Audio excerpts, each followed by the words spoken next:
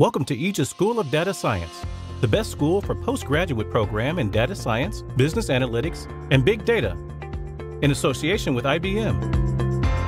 Industry association with IBM, AWS Educate, NVIDIA DLI, Btech. IBM has set up Business Analytics Lab. Final certification is issued by IBM. Aegis facilitates scholarships, financial aid, and study loans available. We will work on live projects from the industry. Curriculum designed with the help of top data scientists and companies. Hands-on exposure to machine learning, stats, deep learning, NLP, Google TensorFlow, Spark, IBM Watson, AWS ML, and many more. Highly satisfied students with amazing reviews. Program delivered by IBM experts and the best data scientists. Program follows globally acceptable North American credit structure. Proud alumni working as data scientists with leading organizations. Participants can get opportunities for internships and final job placement with leading organizations. Aegis organizes Aegis Graham Bell Awards, Aegis' largest data science Congress Deep Learning Summit, meetups, and leadership speaker series. Network with the best data scientists and AI experts from around the world. Present your projects to the world. World-class delivery infrastructure and cloud learning management system. 3 delivery models: full-time, executive weekend classroom, and online live interactive. Add wings to your career and explore today at www.aegis.edu.in.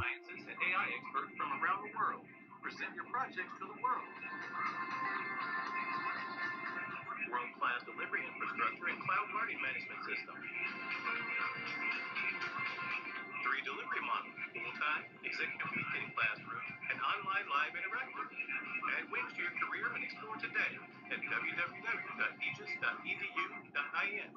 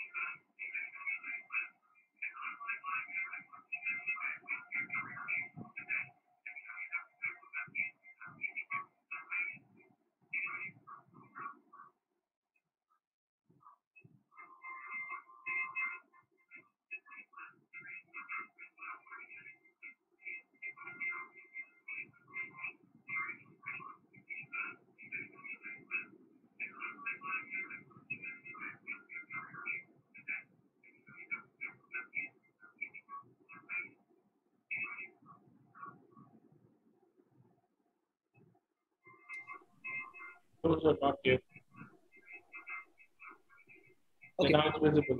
So this meetup is all about the career in data science, AI, analytics, or the different dimensions of data science, what you all have been, been hearing and listening to these jargons around data science. So to break that, myth or maybe the doubt what we have got, because there are a lot of individuals who have been coming to us and who have been mentioning that they are from different backgrounds. Some of them are from commerce background. Some of them are from core engineering background, like mechanical, electrical. But data science, since it's one of the most booming segment in the booming sector, so this question always hits everybody's mind that whether I am the best fit for that program and what skill sets should I have or do I have, or I have to upgrade myself so that the industries will pick me up with open hands or me with open hands. So for answering all these questions and the doubts, engineering background like mechanical, electrical, but data science is one of the most booming segment in the booming sector. So this question always hits everybody's mind that whether I am the best fit for that program and what skill sets should I have or do I have, or I have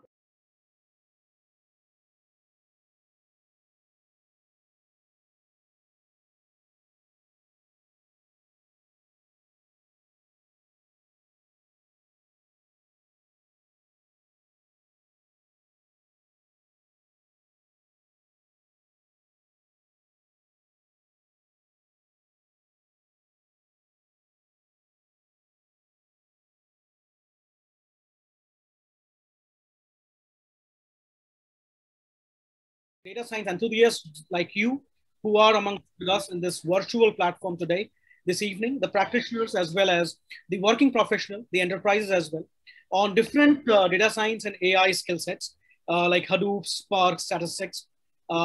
He has in the past he has also worked as a VP for innovation and incubations for Geometrics Limited. So this is a quick brief about sir. A quick agenda for today's meetup. You all must be aware about, though I have given a brief about that. So we'll see the different dimensions of AI data science. How can a person with no technical background, no tech coding skills can get into data science? Or if somebody would be coming from the same background, what would be the added advantage for them? Or we will be talking about the different, where the future is heading to. There are individuals, I believe, in this meetup that we have got the statistics. There are individuals who have been working for the last 10, 15 plus years, and they are looking forward. You have been calling us as well in between. So they have been working for 18 plus years and who are still confused that whether this is the right time they can make a switch into data science or not. So we will be touching up all these data points. And at the end, so we will be having a quick takeaway session that this in which if anybody want to get into the data science, what are the ways we will be covering up these points as well. So about Aegis, quick brief. So we are primarily through the videos what we have played, you got to know that we are primarily an institution and we are not into, it's an autonomous institution. We are absolutely into disruptive technologies like data science, AI, machine learning, cloud computing, cybersecurity. And we started our journey in the year 2002 with the support of Bharti Airtel, because that was the same time, guys, when the disruption started happening in telecom management. So we always have been supporting the institution, the individuals like you and the companies as well across the boundaries in order to provide the skill sets which is required for the current the requirement what the companies have got nowadays. So now almost 8 years back, we got into this discussion with IBM and we set up business analytics and IBM labs, which we provide various projects, and these are all virtual labs. And we have rolled out various programs that you have seen in the videos as well in data science and core AI programs and cybersecurity as well. We are the official score partner with GMAT, TOEFL, and GRE as well. We have introduced almost Asia's one of the largest event, that is Aegis Data Science Congress. So this is one of the largest event in the entire globe. You can go and I'll not talk about more on that. You can go and check it out on the Google and the YouTube. This is the mega event. All the top-notch companies, you name it, who are all the CTOs, CIOs, they gather together and discuss about what is happening, the innovations in the Data Science Congress.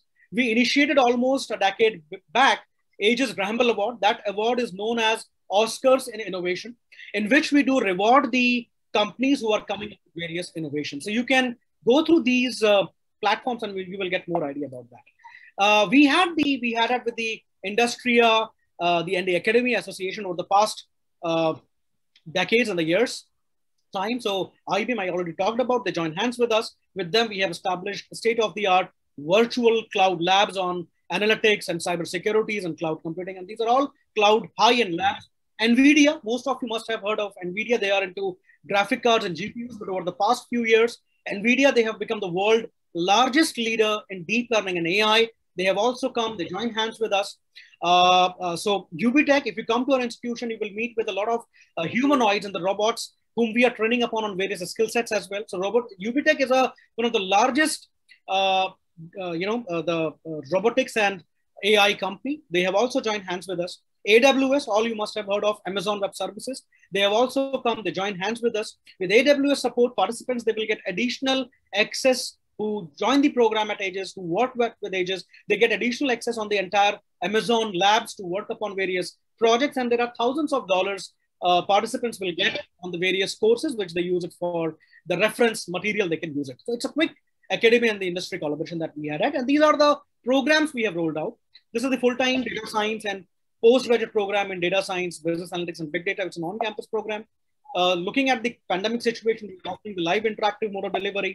Similarly, we have rolled out postgraduate program in cybersecurity. These are all programs which are equivalent to masters, live interactive and full-time. We have also initiated core program in applied AI, machine learning, and deep learning for those individuals who are completely looking forward to get into core AI and machine learning, high advanced level of AI and enabled systems and they want to work in these industries. So these are the different programs what we have rolled out. So it's a quick brief about the program.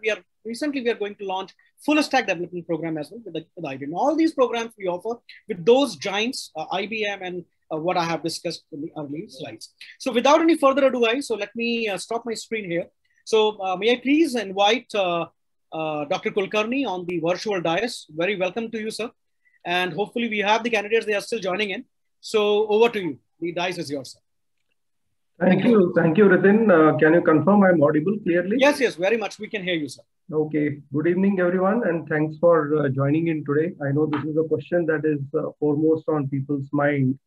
There is so much being talked about artificial intelligence, machine learning, and I have my background. So am I appropriate for the field, or is the field appropriate for me?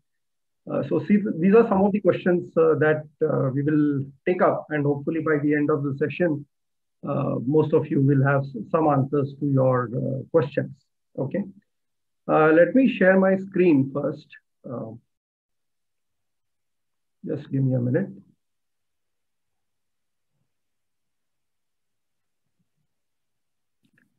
Yeah, Ritin, can you confirm that you can see my screen? Yes, very much, sir. We can see. Okay, great.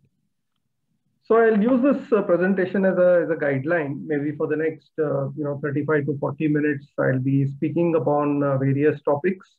If you have any questions, you can put them in the chat box, and we will take them either at an opportune time during the session or towards the end. Definitely, we will go through many of those questions. Okay.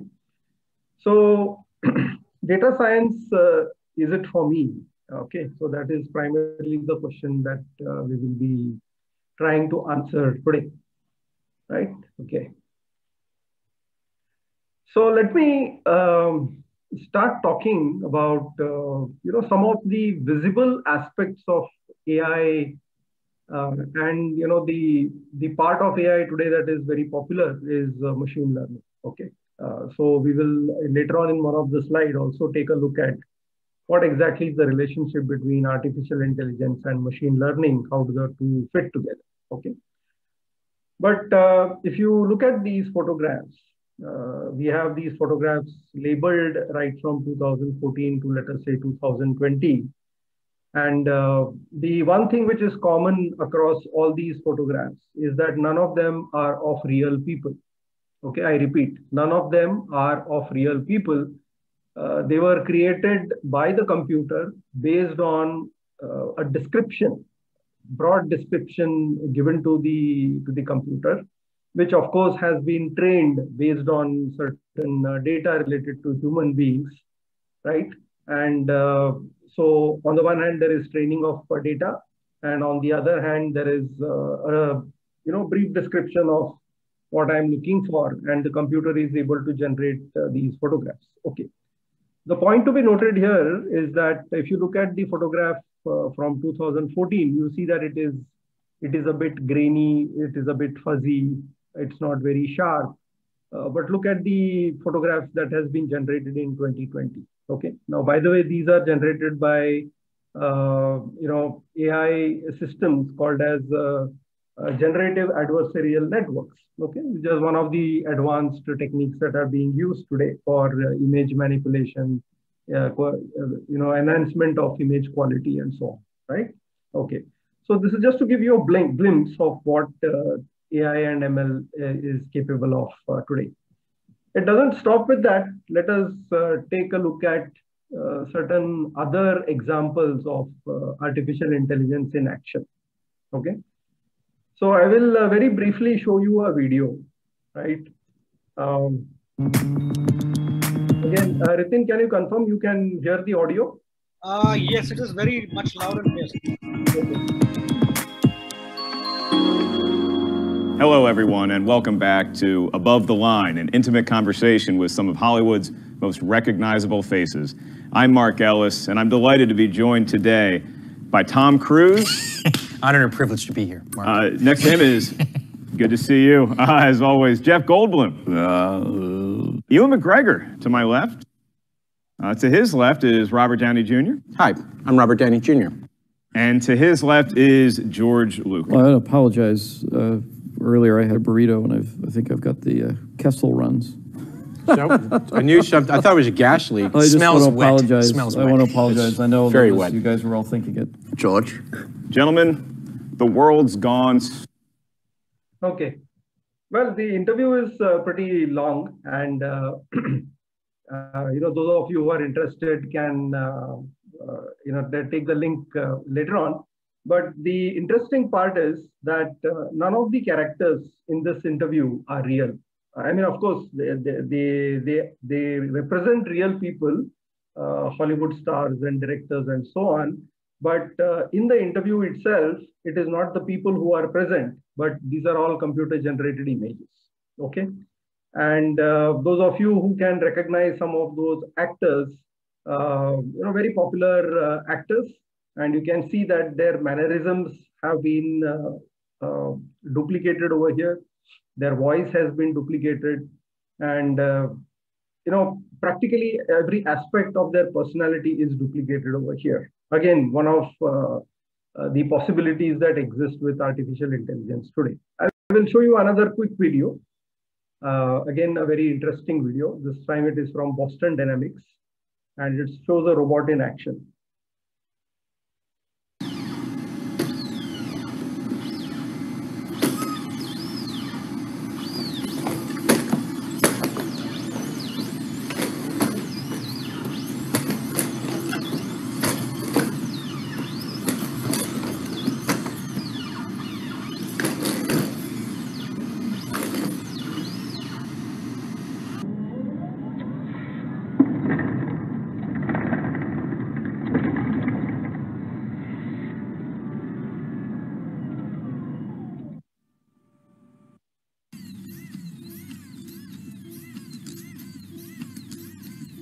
So for those of you who are aware, walking on ice, even for us human beings, is very tough because it is very slippery, and humans also tend to fall.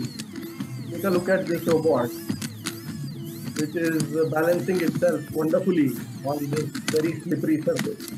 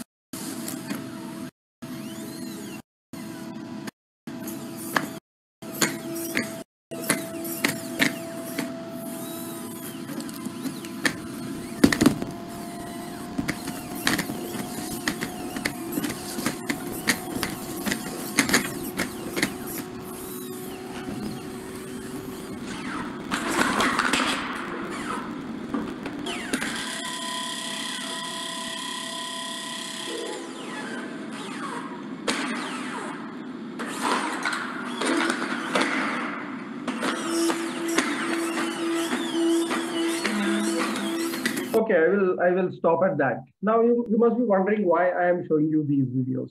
Okay, now these are some of the advanced applications of artificial intelligence.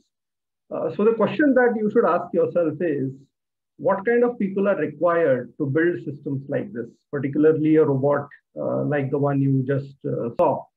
Is it only software engineers? Is it only people with IT background, right? Now, I'm a mechanical engineer, and those of you who are mechanical engineers will relate to this. As part of mechanical engineering, you learn mechanisms, you learn control systems. Okay, so isn't it that all of these disciplines also are coming together into this, right? So in order to build a robot that is so sophisticated, does it not require mechanical engineers, electrical engineers, electronics engineers? Okay. Then IT, of course, software people, right? mathematicians, people who understand statistics. And it's not only engineers that I'm talking about over here, right? Today we have systems which are financial systems, stock market trading systems. There are so many other examples that I can go on. And in fact, we do have some of these examples coming up later on also. So the whole point is you require, or there is scope for people with various backgrounds to jump into this exciting field called artificial intelligence, right? So we will keep on reinforcing on this particular aspect as we go along, right?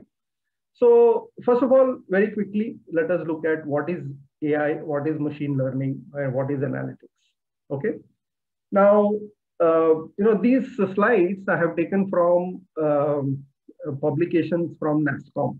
Okay, so those of you who are interested can go to the NASSCOM website and download some of these reports that they have generated. Very nicely explained reports which cover AI, ML, what is the scope of AI, what is the scope of ML, what are the applications. Like for instance, if you look at the definition of AI that they have, it is the ability of machines to perform functions similar to that of a human mind.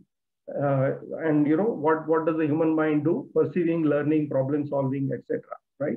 And if you look at specific application areas, you have advanced analytics, natural language processing, computer vision, robotics, process automation, speech recognition.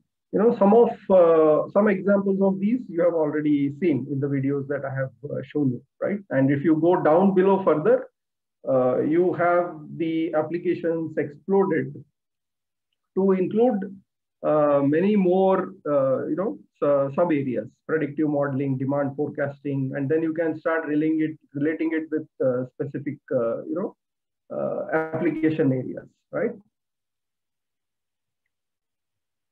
Now, what can AI do? This is another view of the same thing. AI can hear, see, speak, feel. AI can think, understand, assist, perceive, plan. AI can act physically, creatively, cognitively, and reactively, right?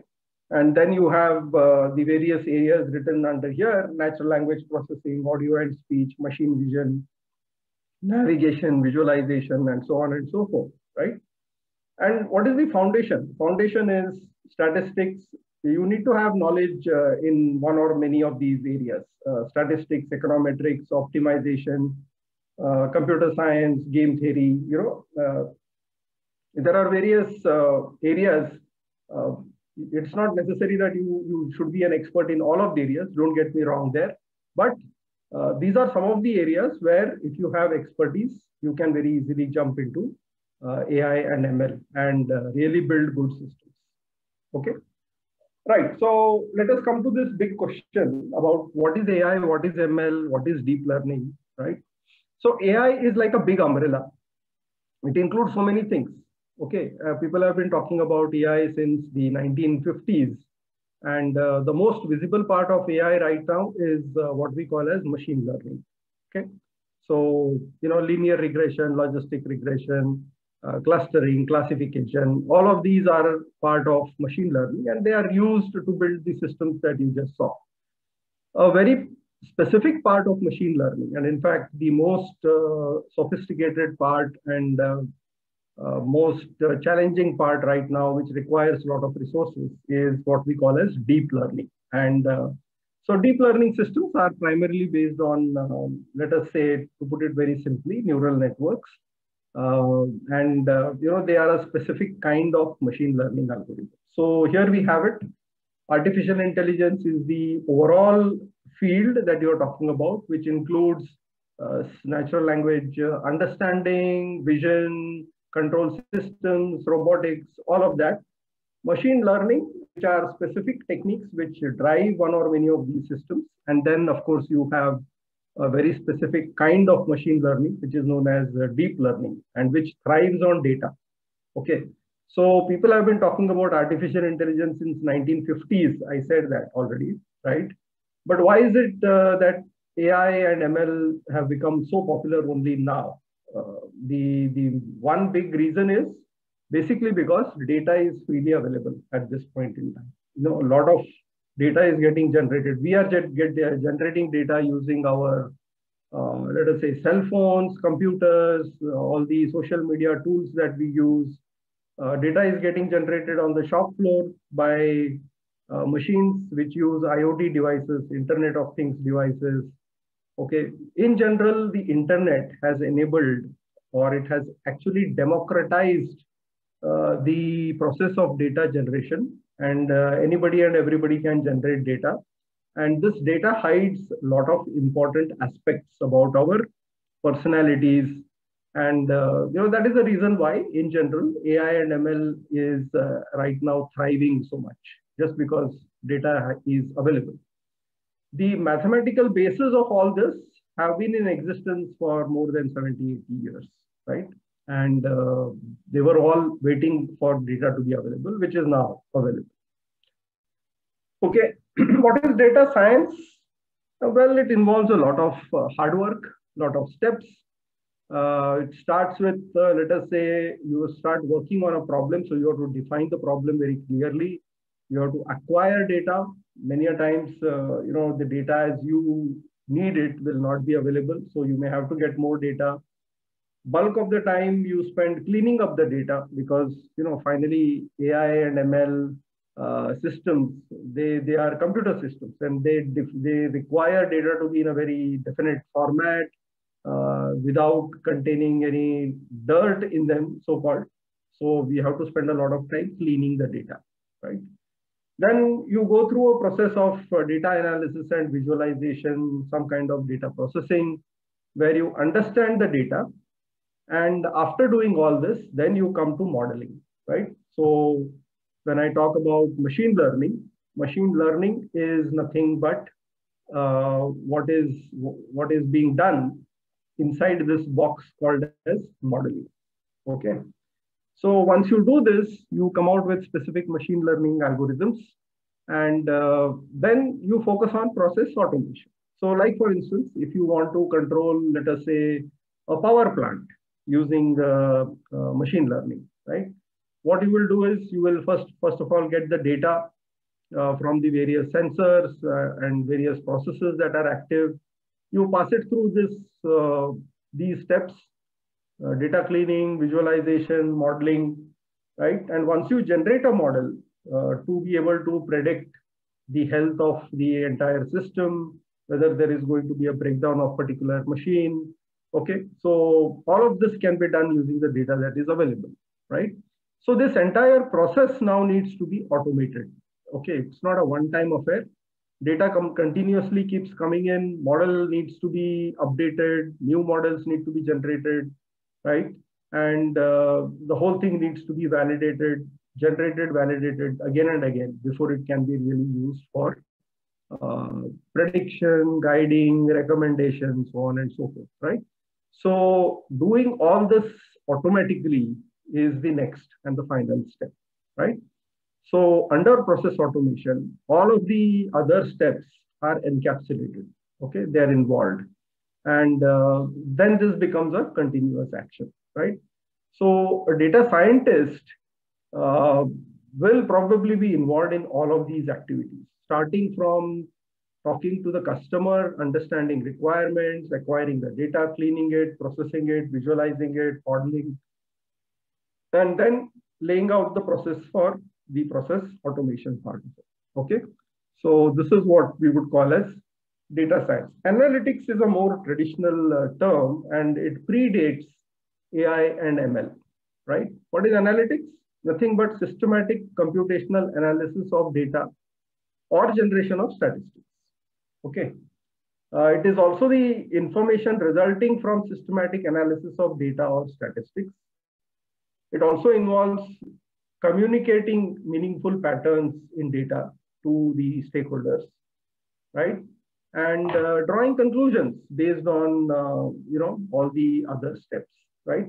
So analytics basically deals with the processing of data, and the processing of data in a particular way falls under the domain of machine learning, right? So you can say that machine learning or anything above that, you can call it as advanced analytics, Right? Finally, you come out with certain trends and patterns which are able to predict, based on which you can make recommendations and so on, right? So if you want to put it all together, you have analytics, you have machine learning and AI, advanced analytics. At the center of it is data science. So data science, as we saw, involves all of this, right? And what are the disciplines that are touched by these areas? Of course, you need to understand relevant portions of mathematics, have a good understanding of statistics, because at some point in time, good understanding of statistics helps you become a good machine learning engineer. Okay. Then you need to know about algorithms, development of systems, which falls under the domain of computer science. Okay. And the third part, which is where bulk of the question related to is data science meant for me gets really answered, is business or domain knowledge, right? If you are a good mathematician and statistician, if you are a good computer scientist who can code, who understands all the algorithms, but if you have no knowledge about the domain, if you don't have an understanding of how robots need to be built, you don't have an understanding of how images need to be processed, you don't have an understanding of how chemical and power plants work, how machines work on the shop floor, right? How financial markets work, how banks work, how healthcare works, right? How will you ever build any AI or ML system? So business domain knowledge, I would say, is the most critical part in all this, right? So if you are interested in any of these domains, okay, I repeat, so you may be an engineer, you may be a finance person, you may be an HR person, you may have interest in healthcare, you may have interest in architecture, you may have interest in control systems, whatever it is, you have domain knowledge. And if you have domain knowledge, you should look actively for mechanisms by which data related to your domain knowledge can be used to create machine learning and AI systems, right? Mathematics and statistics can be picked up in a given period of time. Let us say less than a year. The relevant portions of mathematics and statistics can be picked up. Algorithms can be learned. Architecture of software systems can be learned. But if you ask me, the most difficult part of all this is developing the relevant business or domain knowledge. Okay, this is the most difficult part. And if you have this, or if you are interested in this, then believe me, the other two steps, mathematics and statistics and computer science, can be acquired in a time-bound manner. Okay, I'm not saying that it's going to be overnight. You will require time, maybe a year and a half, but it is definitely much more easier to understand mathematics and statistics and computer science than it is to understand or acquire business or domain knowledge. Okay. So let us come back to this question of AI, ML analytics, and why now? Although I have answered this question to some measure already, right? So let us try and answer this question by looking at this particular graph. Okay, this graph is showing you the total amount of data that is passing through the internet. If you can call the internet as a pipeline, so much of data is passing through the internet, and this is a trend of data generated and traveling through the internet over the period of time. So we are already in 2021. So definitely it has progressed much further than this and maybe crashed through the ceiling, right? So what is the takeaway from this particular diagram? There has been an exponential increase in the amount of data that is getting generated. Who is responsible? You are responsible. I am responsible. The devices that we use are responsible. The process parameters that we monitor, Internet of Things devices that we use, they are responsible, right? Shop floor machines are responsible. Chemical plants, power plants, stock markets, they are responsible. So they are all adding to the data that is getting generated on a daily basis. And we have huge amount of data that is available, right? So the event of the last 20 years have fundamentally changed the way data is treated. We create more of it, more of the data each day. It is not a waste product, but a buried treasure waiting to be discovered by curious, motivated researchers and practitioners who see these trends and are reaching out to meet the current challenges, right? So the whole point is that the data that we generate or data that gets generated actually hides or encapsulates a lot of things, a lot of insights, a lot of trends, a lot of potential knowledge that can be used to understand people, to understand systems, right? And if you have the domain knowledge, collect the data in that domain knowledge and start off on this particular journey. It's what we are trying to say here, right? So if you look at what existed maybe 20, 25 years ago, data was like, the coconut. The water, when you break open a coconut, everything is predictable, right? You know what is there inside. That data long back could be accommodated inside computer systems, floppy drives, disk drives, and the nature of data was very regulated. It could be expressed in the form of tables, what we call as structured data, okay? And the situation to the right shows what is happening right now. Right now, we have no control over the data that is getting generated, right? Anything can come through in the form of data. The data, instead of getting stored locally, we are now talking about cloud-based storage, cloud-based computing. Why? Because the capacity that we have locally is no longer sufficient to store all the data that gets generated. So you have to move to the cloud. And the diagram that you see on the right-hand side is nothing but a screenshot of a data center, which is capable of storing huge amounts of data, right? And finally, the data has moved from being structured to unstructured data. Okay. Audio, video, images, comments, so many other things that we keep on generating and exchanging, right? So bulk of the data that is generated today is unstructured data, and we have to make sense out of it, right? Okay. So bringing all this together, enterprises are now looking at monetizing data. Okay, how to make best use of data. So why do we have an explosion in, let us say, e-commerce, right? Basically because data is available. The e-commerce websites, they know the likes and dislikes of people, regional biases,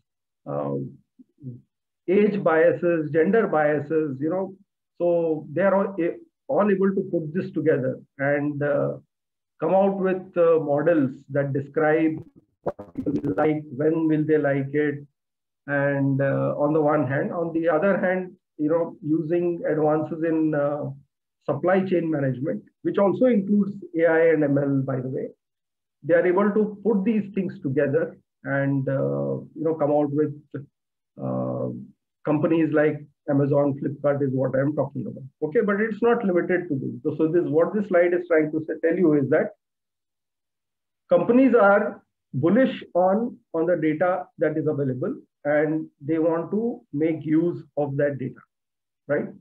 So 93% firms see potential value of data, and 47% are already monetizing it. And these are figures based from a survey that was carried out in India of Indian companies.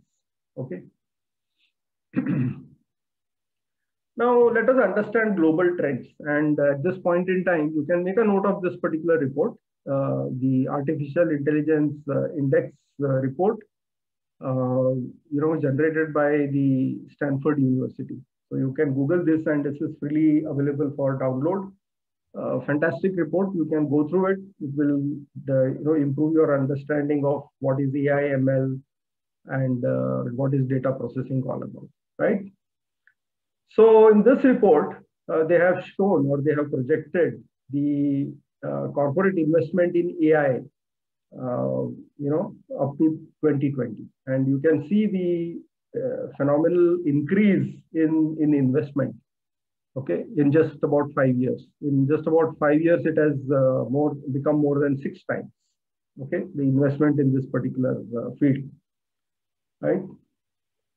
AI adoption by organizations globally, right? So again, as you can see here, India has been mentioned separately, and practically all regions of the world are involved in adopting AI and ML based systems.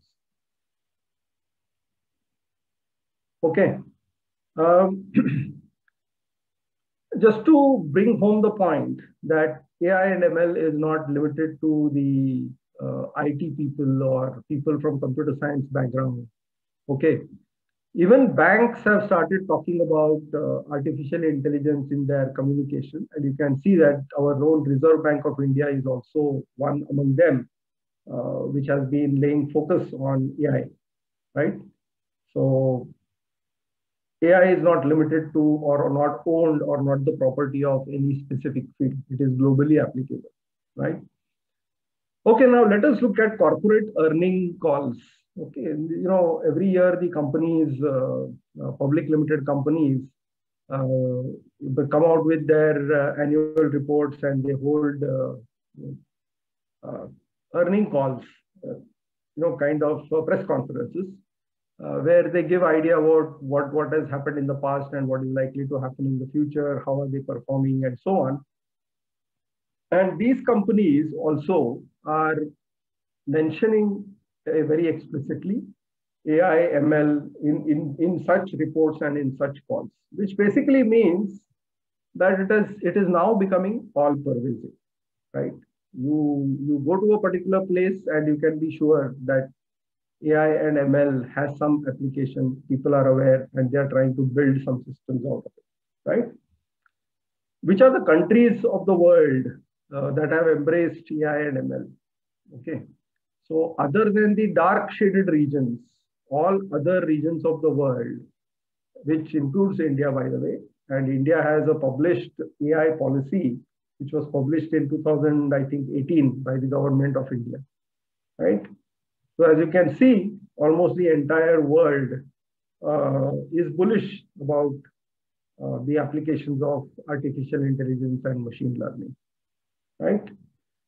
Relative skill penetration rate by country, right? You can see India right on top of that. And yet we are facing resource crunches. Why? Basically because there is so high demand. Okay. Now, India being, the IT hub of the world, a lot of companies are offloading their AI and ML related work to India. Not only that, in the last couple of years, Indian entrepreneurs and Indian startups also have started consuming or they have a hunger for AI and ML talent within India itself. Okay. So this requirement is only going to increase in the future. So this graph should give you an idea about where all the opportunities exist related to AI and ML. Okay. So is it for me, right? I think by now you should have understood that for every domain, there is an application which can take advantage of artificial intelligence and machine learning principle, concepts, techniques, systems, and so on. So to that extent, if whatever expertise you have, whatever education you have, right, you are likely to become, or you already are, a domain expert. Okay.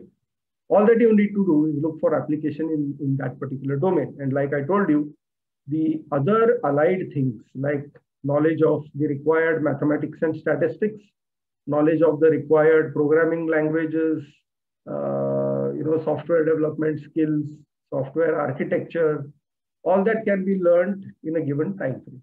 So is it for me? The big answer is yes.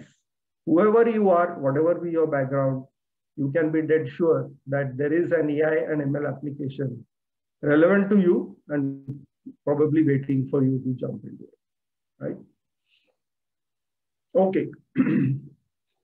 So this is one way of answering the question, right?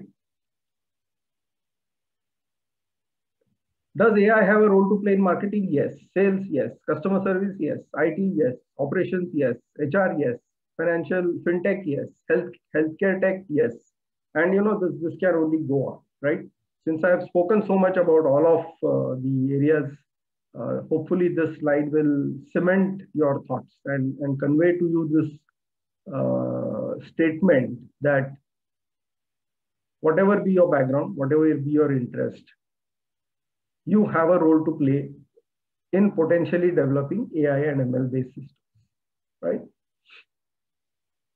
Okay, let us take industry-wise, application or usage.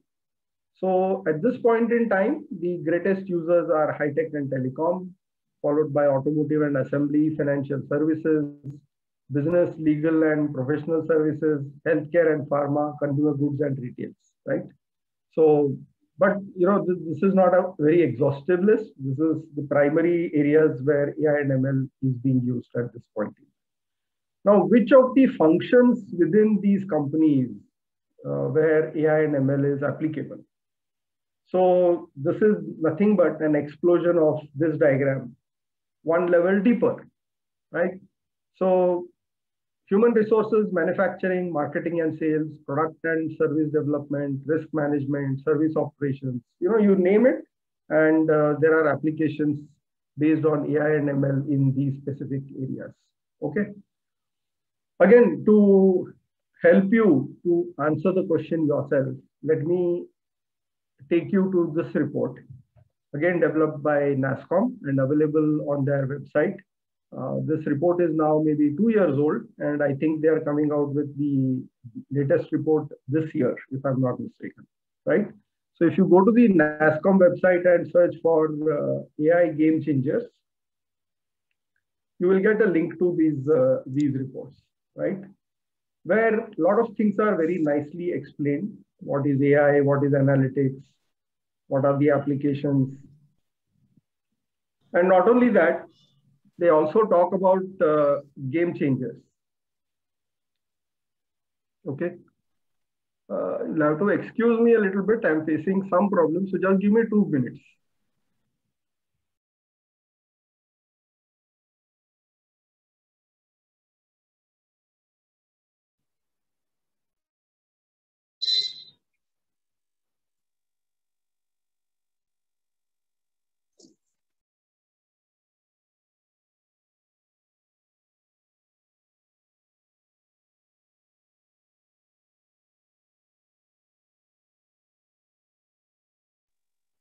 Hello, you are there, sir? Hello.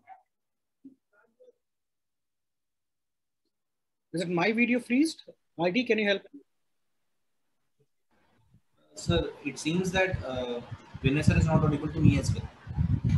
Okay, some video, I believe.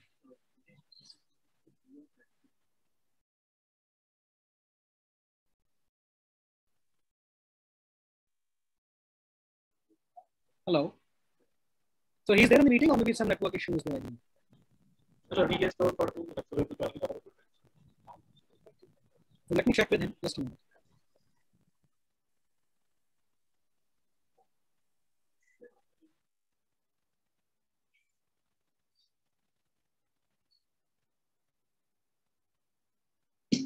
Ritin, am I audible again? Yes, sir. Yes, sir. We can hear you now. Okay, okay. I had some internet issues. So... Okay, okay. Sure, sir. Sure. We can continue now. Yes. Yeah, okay. So I'll keep my video off for some time at least. Yes, yes. So at least we'll have a better bandwidth. Right. Yeah. Yes. Yes, yes. Okay. So I was talking about this, NASSCOM report, which talks about the top 50 game changers, and they have covered so many use cases in that.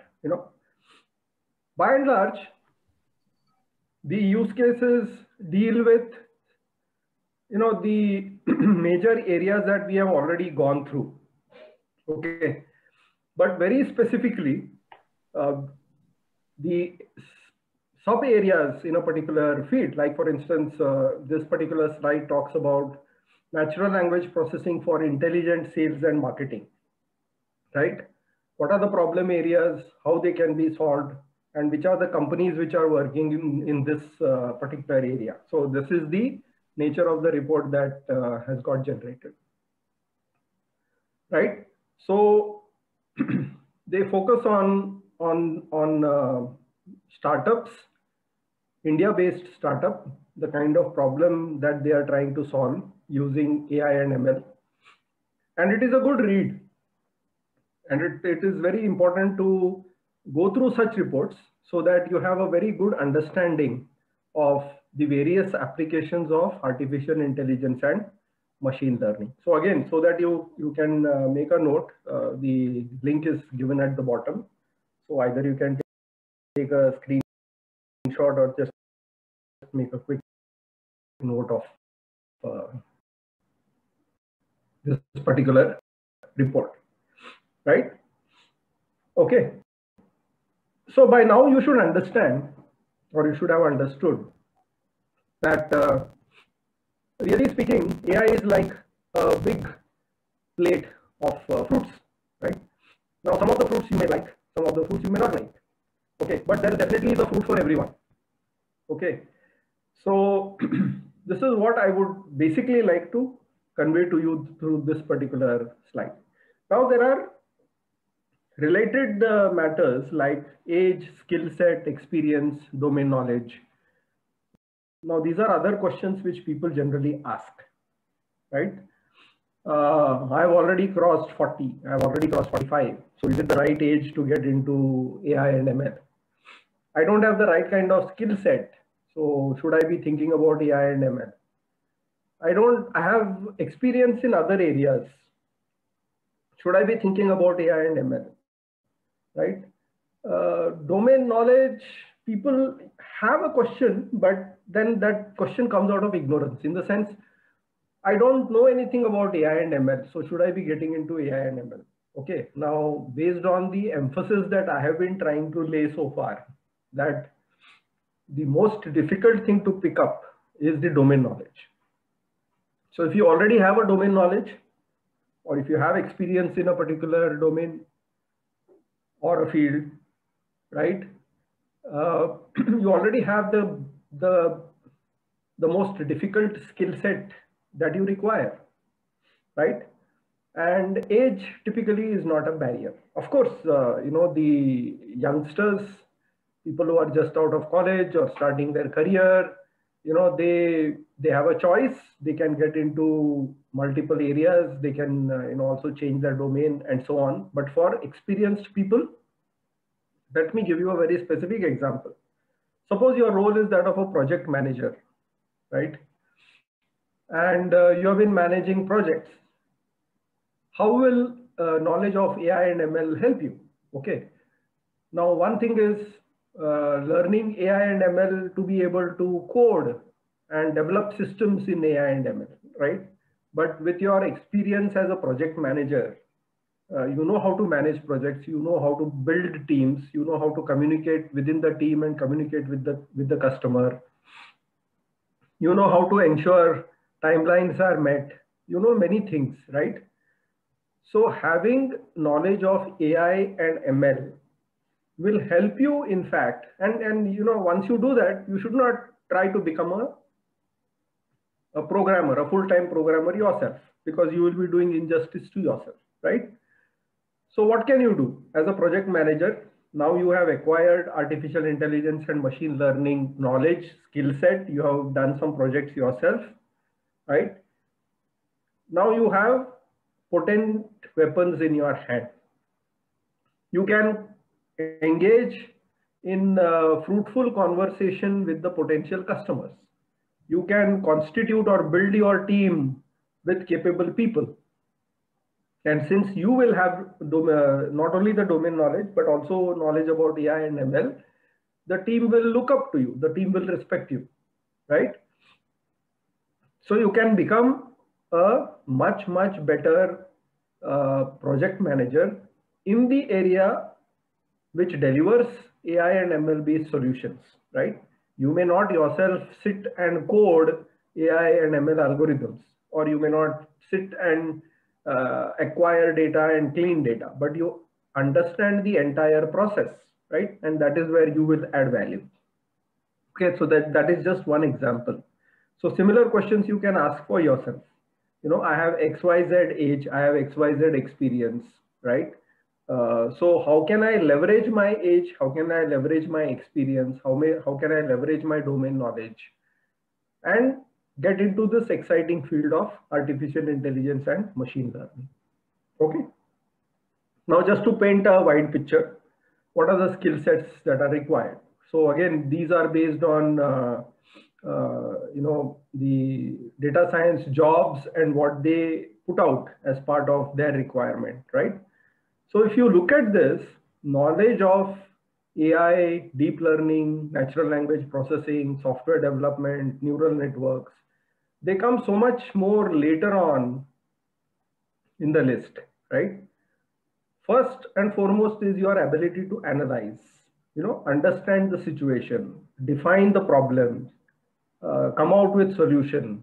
These are the skills which are basically required. The others can be acquired, right? Statistics, yes. I mean, many people are scared of statistics. No need to be scared, because we are not trying to become statisticians over here. We are not interested in creating, let us say, another set of statistical tests or formula for others to use. But our goal as people who learn statistics is to understand the basis of machine learning. Okay, how statistics plays an important role in machine learning, and you know, this should form a very important part of your learning process. If you want to get into AI and ML, you do need to understand statistics, whatever anybody else may say, because at some point in time, it is your knowledge of statistics and certain mathematical tools that are going to help you, right? Communication, okay, very important. You should be able to communicate, because you know, most of the time you will not be working alone. You'll be working in a team with customers, so on and so forth, right? So the whole point here is that what you might have thought about as very important skill sets, right, as you can see here, are coming much later in the list. The ones earlier, except for maybe machine learning knowledge, which is essential, the others are fairly generic skills: analysis, statistics, communication, mathematics, visualization. You know, how is this related to AI and ML, right? These skills are common skill sets. Okay. Other skill sets in demand? Yes. Now, very specifically, if you want to talk about AI and ML, and you want to do things hands-on, then these are the skill sets that one may need to have: Python, R, SQL, understanding of agile methodology, development, full stack development fundamentals and techniques and tools, ability to work in the cloud and manage big data, okay, and not to forget domain knowledge and project management. So as you can see, I keep coming back to these two things, right? Domain knowledge and project management, absolutely critical, very essential. I should add, I think, communication also to this, right? But I don't have the background. Well, yes, as you saw, depending on your stage of your career, right? Whether you are starting afresh or you are already experienced, you can always have a plan to acquire the background that you need, right? And for the most time, this background can be acquired within a year. Okay. I told you, it is going to take time. It is not something that will happen overnight, because we are talking about fundamentals of statistics, fundamentals of linear algebra, fundamentals of machine learning, right? So all of this has to be learned, and it can be a very well planned out activity, and typically it will take about a year or so to get a grip on the core essentials, and also to be able to do certain projects that you can claim are worthwhile, right? So if you don't have the background, don't worry, the background can be acquired. Okay, where should I begin? Good question. We are in the age of internet, everything is available free, and the only problem is it looks like this, right? Looks like a maze. Where do I begin? Which is the right path?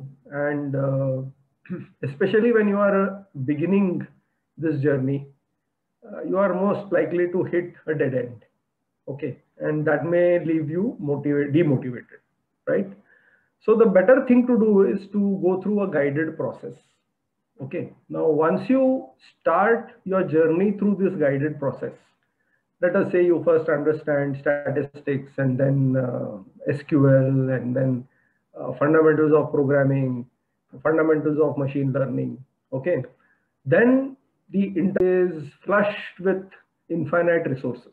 Okay, and you will no longer be at the position where this person has been shown, but you will have a bird's eye view of this particular maze. So you will know exactly what is useful out there, what is not useful, and resources there are many if you want to do learning on your own. But the recommendation is that to start it as a well-regulated process. Okay, maybe through a course or something, which will guide you through the process. Otherwise, there is a great likelihood that you will get lost in that particular maze, right? Now, where should I begin? We have addressed this question many times, so I will skip it for now. Is age a barrier, right? Sorry to interrupt you, sir. Is it the questions as a slide you are taking, or because the slide has freezed? Oh. Yeah, we have stuck up on that slide, which is a use case of NLP for sales and marketing. Oh my God. No worries, no worries. So you can just try to maybe go to the next slide. Okay, 1 second. Yeah. Or maybe you can stop share your screen and then again share it. Maybe some network drop was there, because of which I believe that problem had occurred. Okay. So are you able to see this now? Still we have on the same slide. So better, I would suggest you, if you can stop share your screen, again share it. Okay. Yes. So I believe that will solve the problem. Yeah. What about now? Yes, now I can see you. Yeah. Okay. Screen share. So that is this slide, I believe, right? Where I can begin. Yeah. Yes. Yeah, where should I begin, right? Yeah. Is age a barrier? Okay. So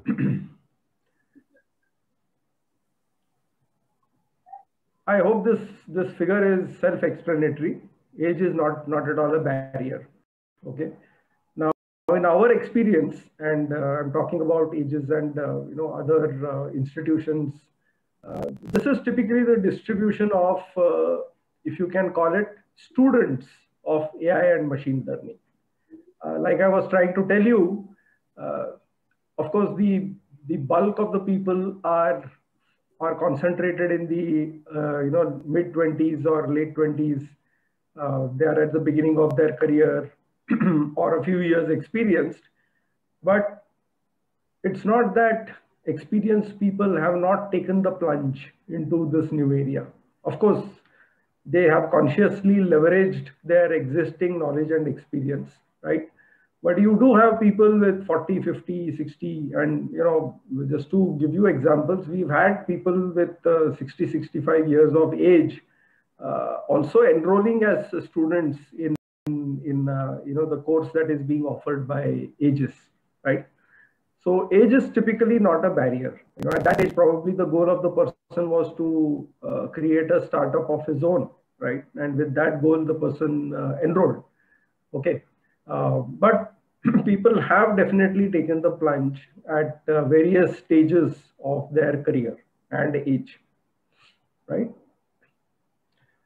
Now, what is the future of AI and ML, right? The future is, all that I can say that this is just the beginning, whatever we are seeing now is just the beginning. Data is being created at an unending rate, at an ever increasing rate. And the applications also have been rapidly making progress.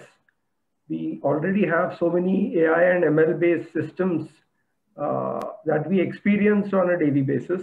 So maybe I can just give you an incident over here, that one day I received a phone call from my bank, and within the first 10 seconds I could make out that I am talking to an automated system, right? But it was not a recording. It was actually interacting with me.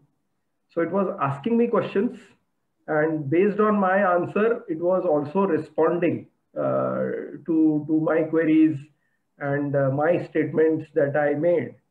It was very clear to me that there is an AI system at work in the background, and it introduced itself as my an avatar of my relationship manager. Okay, so normally if it had been a recorded message, I would have kept the phone down.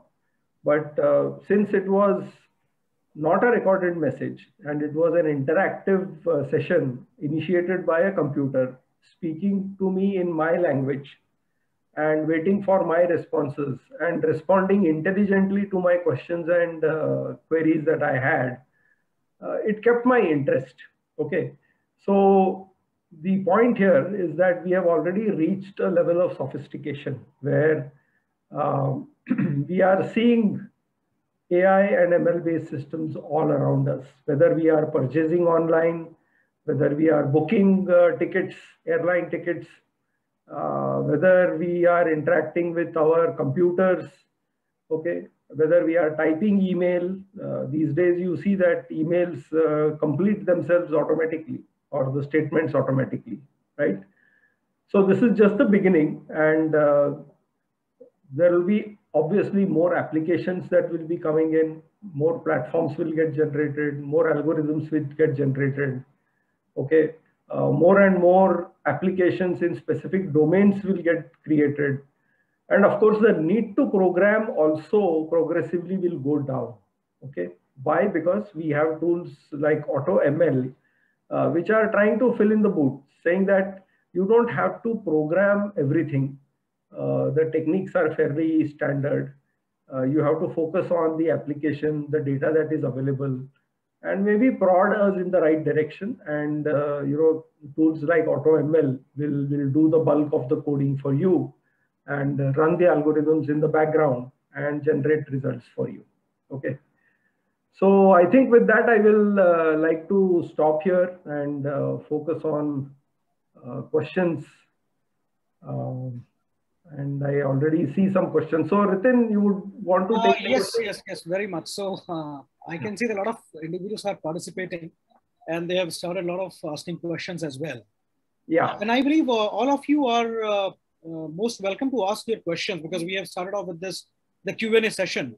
So the first question I'm taking from Sai Sirkar, I believe. He is asking, analysts are claiming nowadays that classic machine learning will be replaced by deep learning soon. So is it true, or how far it is true? Yeah, one thing, like I told you, deep learning is a very specific form of machine learning, and it is sophisticated. It is able to process natural language. It is able to generate natural language. It is able to understand audio, video, movies. It is able to also generate audio, video, movies, and so on, right? So there's nothing like replacement. It is an evolution, right? So the machine learning models are growing sophisticated, and deep learning is a method of sophisticated machine learning. Okay. There are other machine learning techniques also, like reinforcement learning and so on. But yes, deep learning is something, and deep learning depends very much on availability of large amount of data. Okay. So as more and more data becomes available, definitely yes, sophisticated architectures based on deep learning will become more capable. And as far as I showed you the video, the fake interview, right? It was generated by a deep learning network. Okay. Okay, so another question in that continuation, he is asking that if if the DL is being replaced, do you still suggest us to learn classic machine learning? And add on in that question, he is asking that how do machine learning and DL are related while learning? I believe you already have answered some of that. Right. So very interesting question, Ritin. And also he's adding on that do we need to learn the concepts of machine learning and deep learning both, or we can study deep learning without any prerequisite of or any knowledge before getting into that deep learning or learning? Yeah. So, if you can create a building without, directly on the 10th floor without creating floor 1 to 9 or without the foundation, okay, then the answer is a yes, right? Let me put on my video. Just hold on. I think my internet is stable now. Yeah. So the way I would answer that question is you need foundations, right? You can't generally go to 12th standard without passing through first to 11th standard. There is a reason why it is being done, right? I have been emphasizing on statistics. I have been emphasizing on domain knowledge. I have been emphasizing on fundamentals, right? Otherwise, what will happen is you will become a technician. Okay, you will know that इधर खिला है उसको हथौड़ा लेके मारना चाहिए, right? अभी वो कितना मारना चाहिए, कितना फोर्स उसको अप्लाई करना है, if it is a stone wall, what you should be doing, if it's a brick wall, what you should be doing, if it is made of foam, what you should be doing, right? So, so such equivalent decisions have to be made in machine learning. Okay, so when you start your journey in machine learning, and since you are talking about deep learning, believe me that unless you understand statistics, unless you are comfortable with some of the terms that you learn in fundamental machine learning courses, you will really not be able to work with deep learning architectures. It is very much essential. Okay, so one, it is not possible. Second, don't do it. Okay, don't think you will be able to understand deep learning without understanding the fundamental machine learning algorithms. Okay, so another question, somebody is asking that what exactly differs coding and programming? Basic question, but if you can give a quick. I don't know how to. Coding and programming. Okay. Well, in order to program, you need to code. I would just put it that way. Right. Okay. So programming is a term and coding is a very specific action. Okay. So I can say that I know programming, right? So which means I understand what is meant by variables, what are control structures, what are data structures, right? What are loops, so on and so forth. Okay. And the act of writing a program is known as coding. So if I actually sit down and write a program, I'm doing nothing but coding. I believe Sai Silkar, you might have got your answer. So another question, Moshin Sheikh is asking that will there be ethical problems that might arise as this technology advances? So most of our session, this question, most of the Indians are very much worried about the consequences of these technologies because AI can take the decisions on it itself. This is what he is looking forward to asking. Yeah, ethical questions will always be there. And that is where, we have governments and international regulatory bodies, coming together to break their head over this. It's not just about AI or anything, right? Is it ethical to put up a factory and generate chemicals and let the waste chemicals go into a river? Right? Have we solved that problem? Isn't there ethics involved there also? Aren't you messing up with the environment? Right?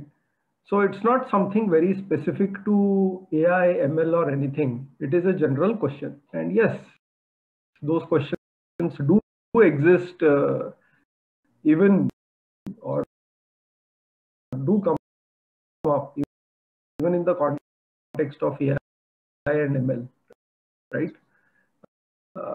is it ethical to use artificial intelligence for weapon systems?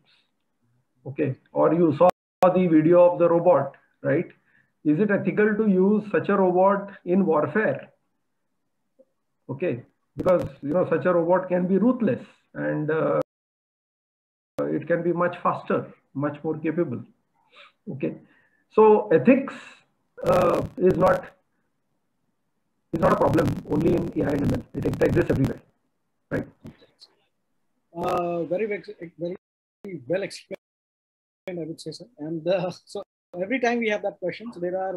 Yeah. I think let us not forget what we are currently doing. Right? Is everything that we're doing ethical? Let us answer that question. AI and ML is a bit far off.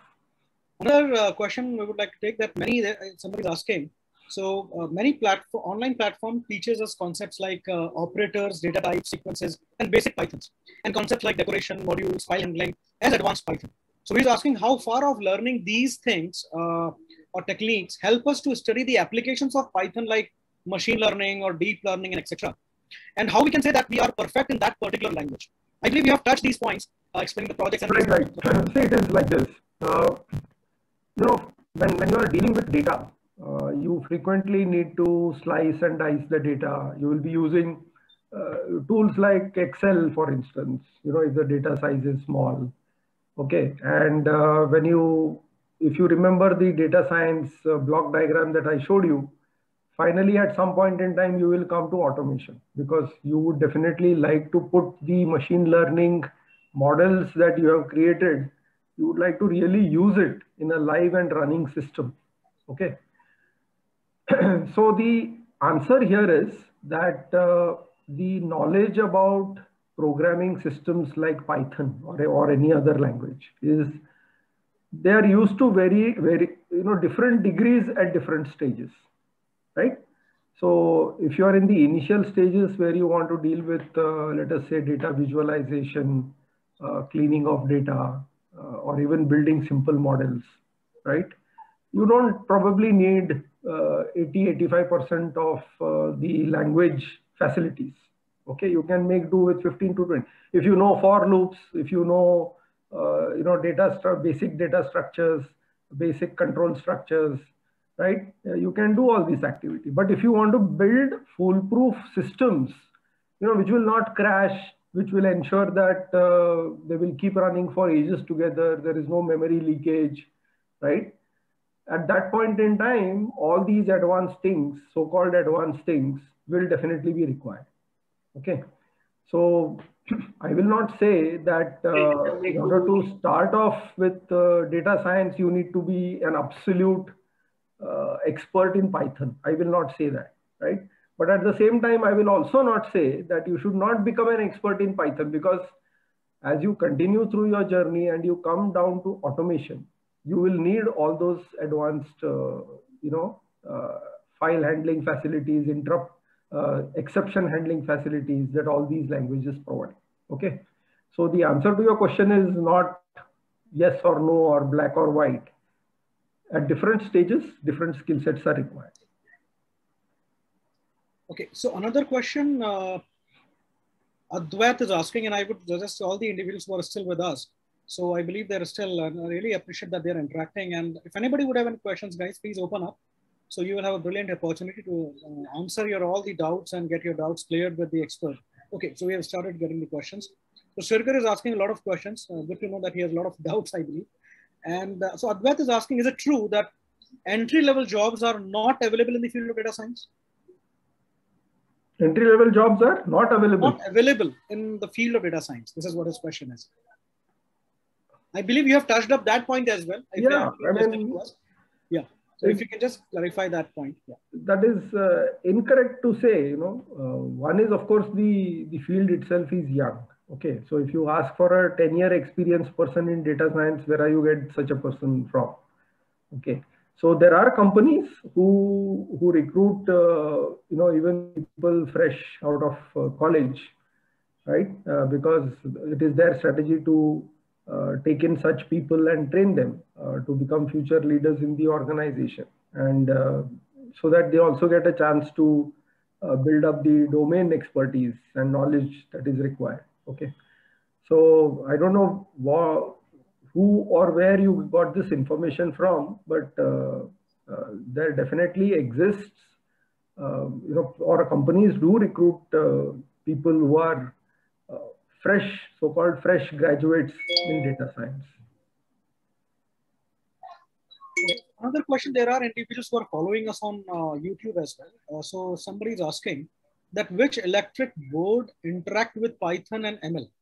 Which what? Electric board. Could you please clarify that, Prateek, what do you want to ask? So we might have some typos as well. So we can take another question quickly. Yeah. So Srikar is asking that how can they are able to insert huge data in machines, example, while in translation of a language processing like assistance, voice command. Namit, if you're still there, please add on the individuals who are adding up, joining in. So again, I repeat that question. How can somebody would be able to insert the data, a huge data in machine, example, while in translation of a language, voice assistance, need to know every word belong to that knowledge. And that data is too huge to be inserted. How can it be done, sir? So maybe a practical... Yeah, so Sai, here, there are specific architectures which can ingest huge amount of language data and build up memory internally, okay, and set up context. So so if you, for instance, if you are using let us say specific tools like the mailing systems these days, Gmail, for instance, as you start typing your mail, it completes the sentence for you. Now, where is this knowledge coming from? It is coming from the huge amount of email data that Gmail or even Outlook, these are sitting on, right? So they have built systems. Some of the systems could be built based on LSTM networks, for instance, right?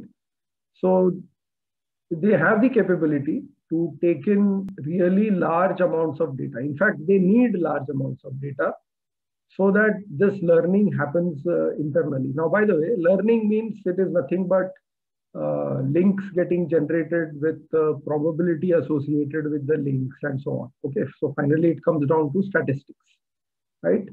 So there are specific architectures which have got developed for language-based processing. There are specific architectures which have got developed for image processing, right? So, based on a simple textual description, these networks can generate crystal clear pictures like the ones I showed you when I started the lecture, right? So these are all systems which thrive on huge amount of data. So I will not get into the details right now, but these are very specific architectures for handling the audio, video, text, and generating the context in the process. You're muted here. Okay. So I believe you have answered it very well. Again, a question will be coming up. I hope my number of questions doesn't take your time. Vinay sir explained it so well. I thought he will clear my doubts, and which I haven't anywhere before. Thank you for answering with patience. Okay. So that's why the session was planned and designed, Srikar, to get your doubts cleared.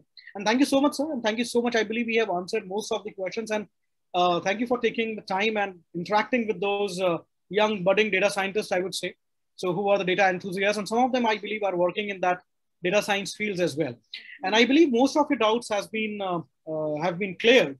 And still, if you would have any questions, you can write to us. And I'll share quickly my screen, and you can reach out to me or maybe my team. If you would have any questions, if you want to ask further, you can write to us. We would love to answer your questions, and if you would have any doubts. So again, thank you so much, guys, for joining us for this live interactive meetup. This is my coordinates and my team coordinates as well. So you can reach out to us if you would have any questions. You can jot it down. I'll just make it full screen. So I'm Ratan Joshi. And again, thank you so much, sir, for this wonderful session. And again, thanks for the patient listening of the audience. What we have got, still we have around 46 candidates, I believe.